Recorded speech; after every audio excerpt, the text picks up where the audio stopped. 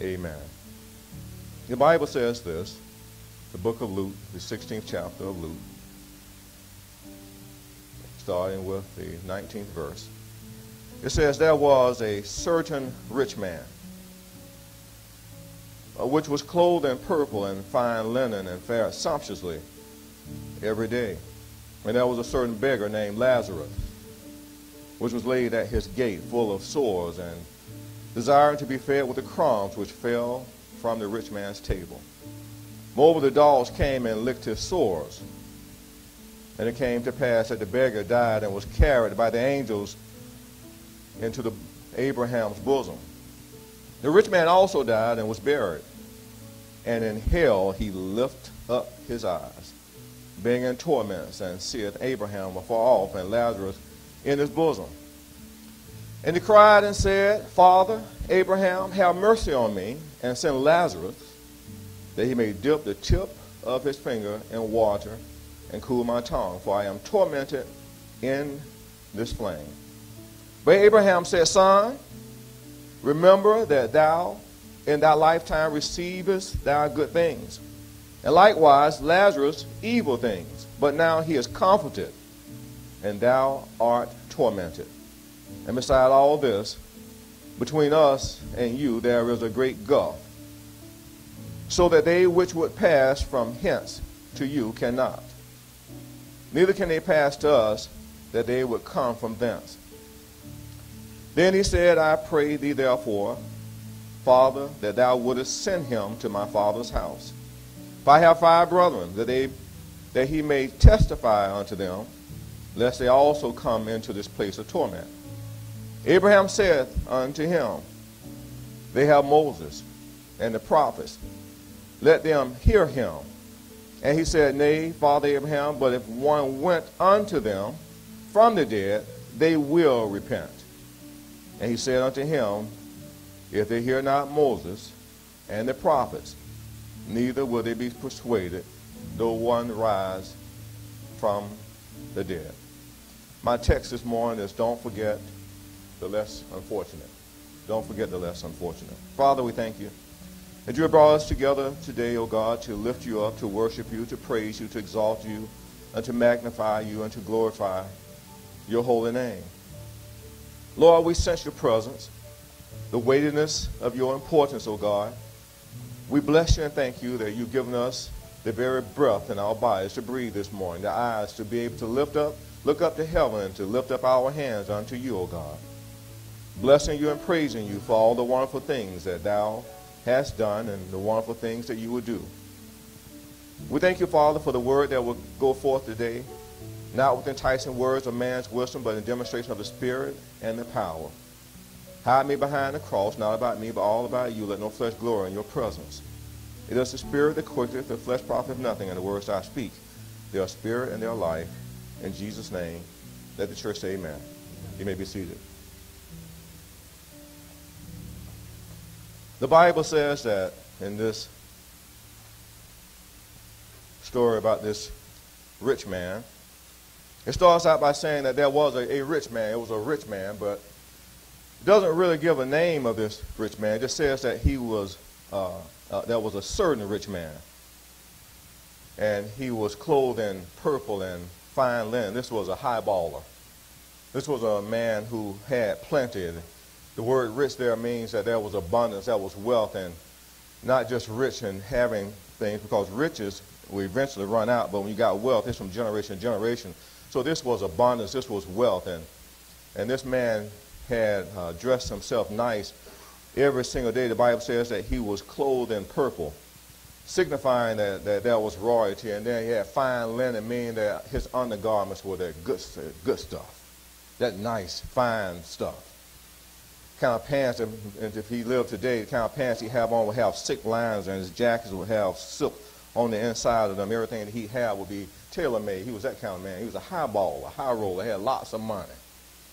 A lot of us want to be that way. We want to be high rollers and high ballers. The people get the lotto, win the lotto, and and that's why people play lotto, because they're trying to be rich. They want to have all this stuff. They want the pleasantries of life. They want the dainties of life.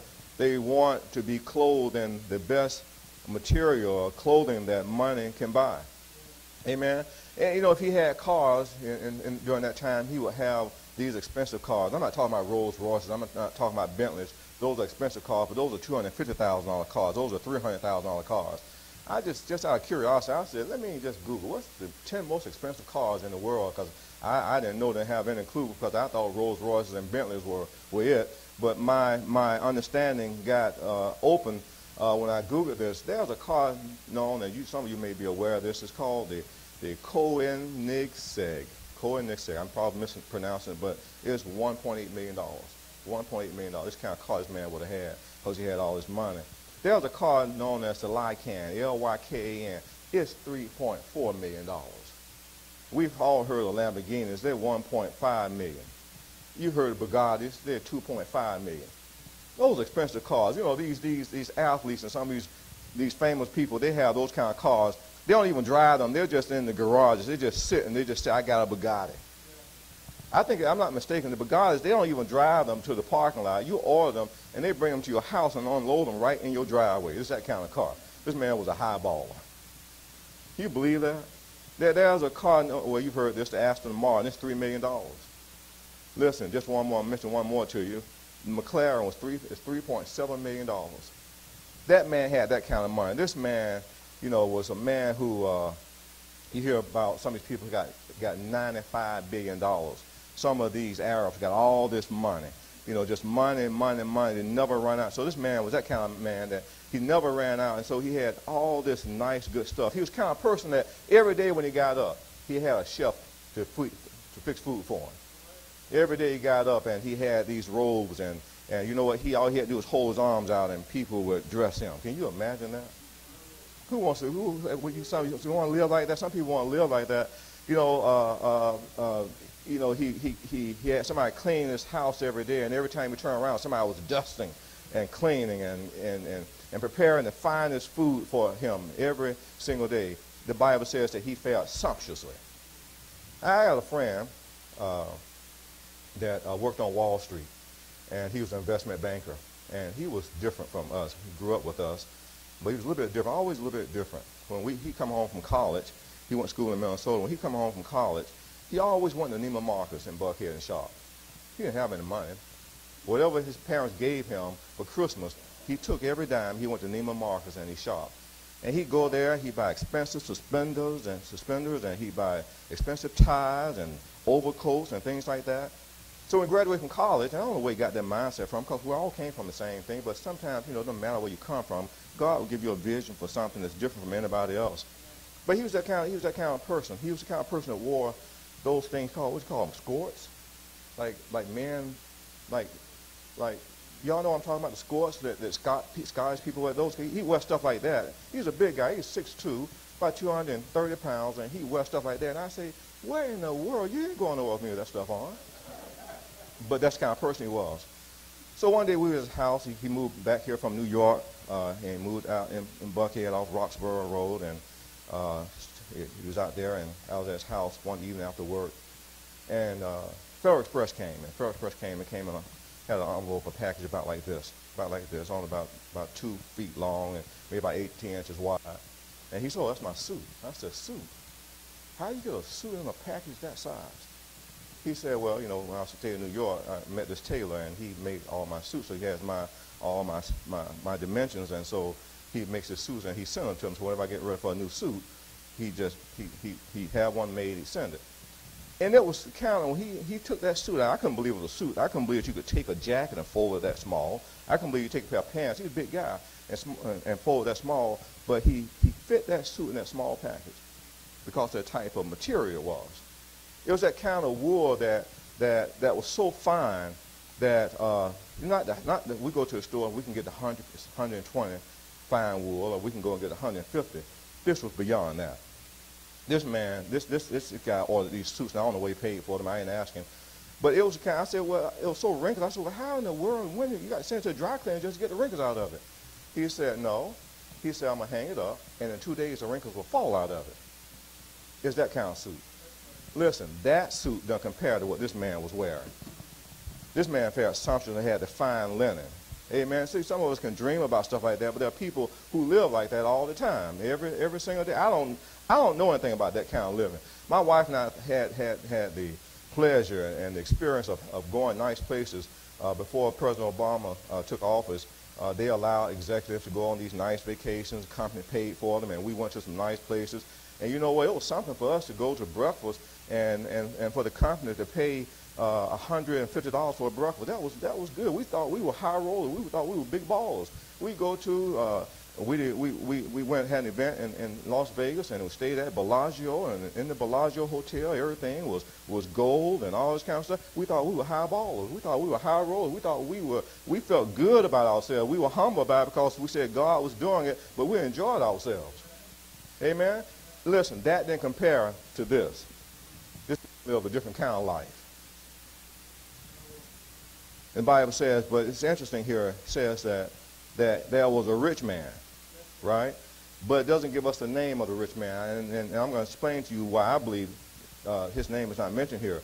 But the Bible says that there was also a certain beggar, and this beggar's name was Lazarus. Not the Lazarus to be confused with the Lazarus that was raised from the dead, not Martha and Mary's brother, not that Lazarus, but a different Lazarus. Lazarus' name means God the helper.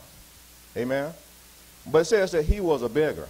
He says that every day he was laid at the gate. Somebody took him and laid him at the gate every single day. Somebody took him and put him there because they themselves didn't have the resources to do what they needed to do for him. So they took him and they laid him at this gate, and laid him at the gate because this man was rich. And they assumed that because he was rich, he would do something good for him. Amen? So every day they take him and they lay him at his gate. And the Bible says that this man was desiring to be fed just from the crumbs from the man's table. You believe that? I can only imagine that when they prepared food for this rich man, that they had just a table just full of food.